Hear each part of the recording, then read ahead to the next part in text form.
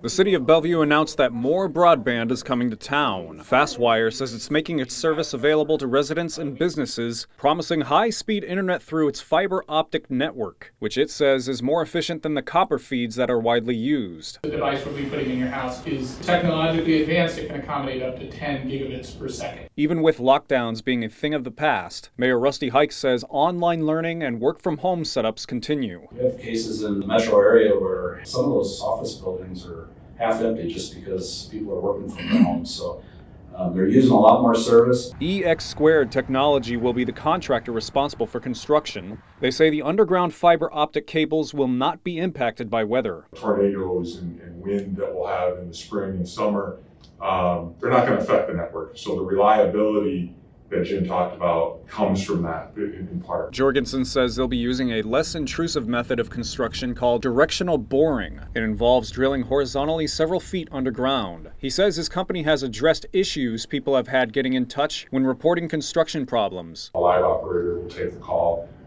so they should get an immediate answer from somebody, and then follow-up will come later. When the weather gets warmer around mid-April, he says EX² will repair any damage its construction has caused. Also, Fastwyre is looking for pilot customers to help work out the kinks in the system. Patterson says they want to add hundreds of them, but he didn't want to say how many they currently have. Reporting for Fox 42, I'm Joe Harris.